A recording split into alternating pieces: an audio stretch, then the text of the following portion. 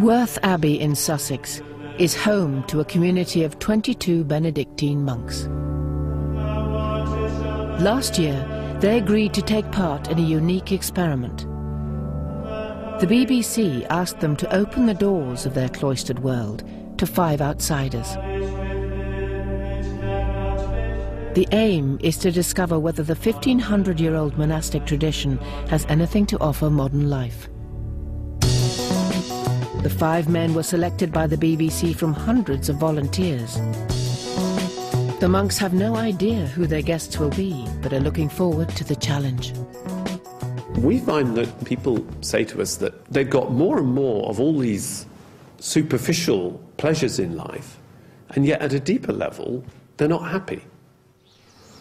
We believe that what we're offering is, in fact, the answer to that dissatisfaction with life. The 5 volunteers will live under the monks' rules of silence, obedience and humility for 40 days and 40 nights. For each, it will be a challenging journey of self-discovery.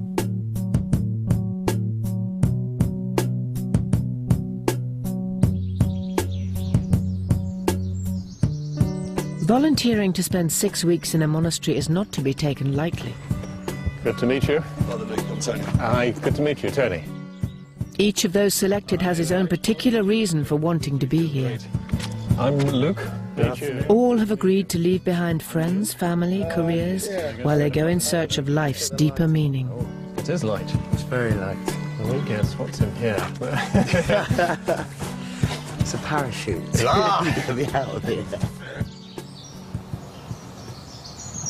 And I introduce Abbot Christopher, who is the superior of the community.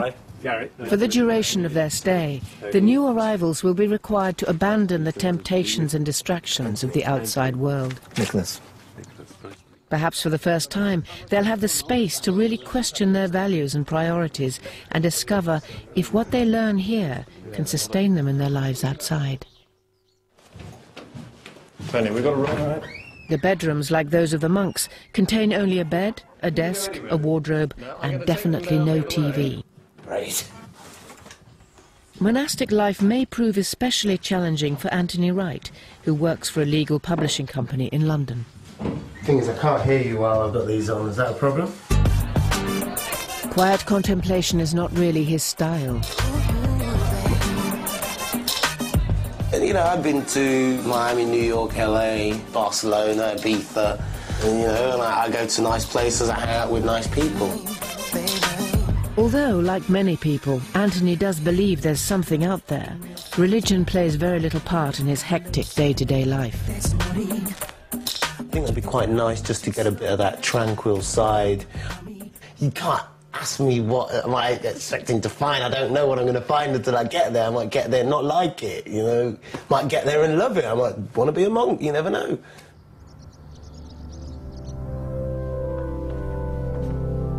During their stay, the group will undertake a crash course in monastic living, devised by the abbot and his community. Daily sessions will introduce them to the principles of Benedictine life. They will also be expected to join in the daily routine, eating with the monks, working with them, and praying with them 6 times a day. If you just follow that route, there'll always be something pick up here. But their biggest test may be learning, as all monks must do, how to live harmoniously with complete strangers. Something Peter Griffith hasn't had to do since national service. A retired teacher and published poet from Bristol, Peter rejected organised religion in his youth. I do believe that there is a God, but I wouldn't characterise or describe him, she or it in any of the conventional terms. Quite literally, as Monty Python put it, what's the meaning of life, you know? I sometimes get groups of young children just to sit in here. And I say, can you hear it?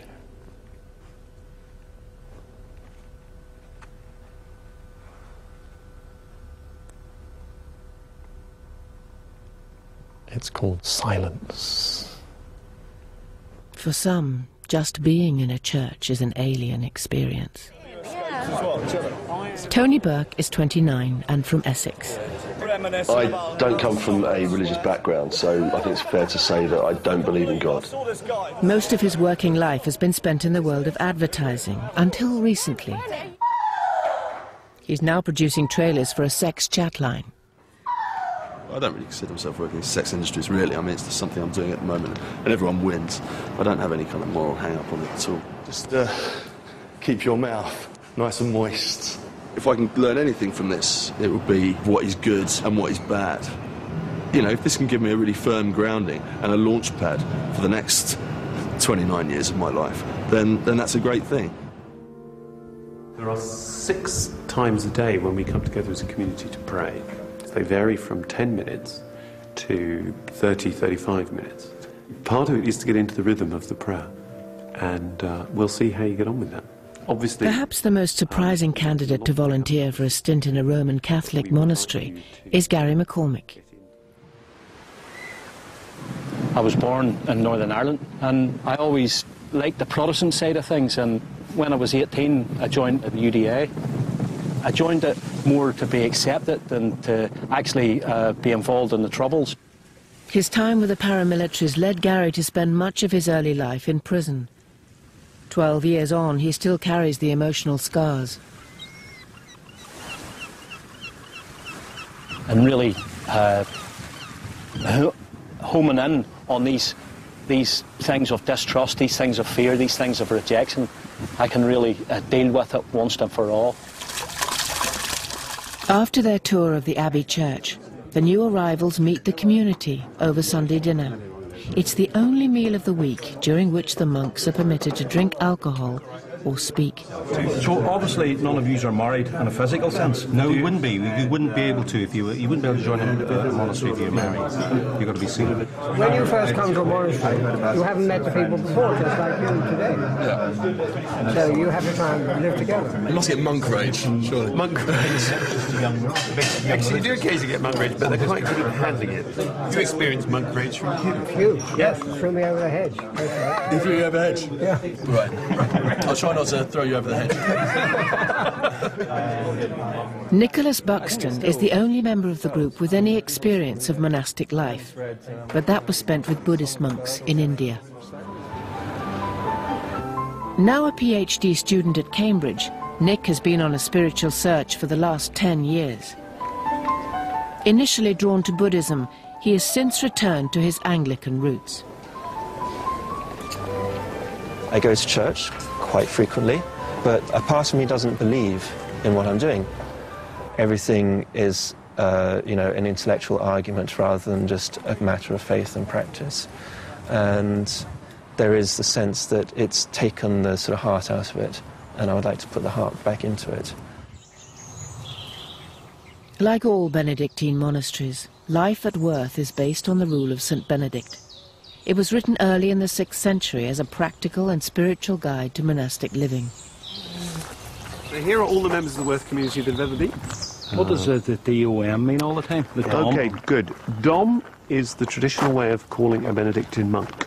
Oh, is and it? It's the short version of Dominus, which is the Latin word for Mister. All right. As in Dom Perignon. As in Dom Perignon, well said. Yeah, there's a man who... What you don't know... Champagne lifestyle. It's the Champagne lifestyle. Of course, that's where monks meet Champagne lifestyle, is in Dom Perignon, because Dom Perignon was a Benedictine monk. The first word of Benedict's rule is listen, and silence is a key part of monastic life. At 9:30 every night, the community goes into the summum silentium, or greater silence, which lasts until after breakfast the following morning, and which the new arrivals will be expected to observe.